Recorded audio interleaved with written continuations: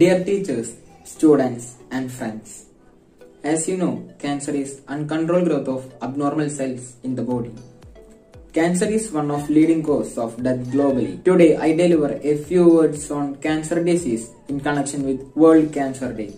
World Cancer Day is observed all over the world to raise awareness about its causes, symptoms and precautions. The Cancer Day is observed on 4th of February every year. Cancer is a life-threatening disease which is a serious issue in the world.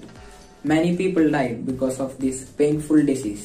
Scientists believe that it is the interaction of many factors such as genetics, UV radiation, physical inactivity, dietary factors and many other factors which leading to cancer. Tobacco use is the most important risk factor for cancer and is responsible for approximately 22% of cancer death. Tobacco products are projected to cause 1 billion deaths this century. Alcohol consumption is associated to 3 million deaths per year globally. Cancer was cureless disease many years ago and many people died because of this painful disease. Many years of research resulted in the introduction of some treatment methods for cancer.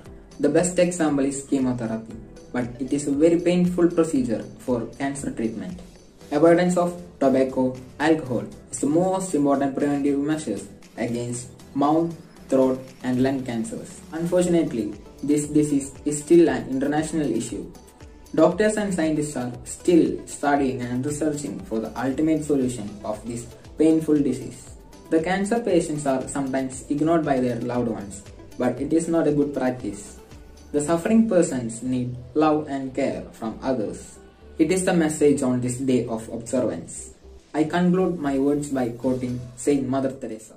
Not all of us can do great things, but we can do small things with great love.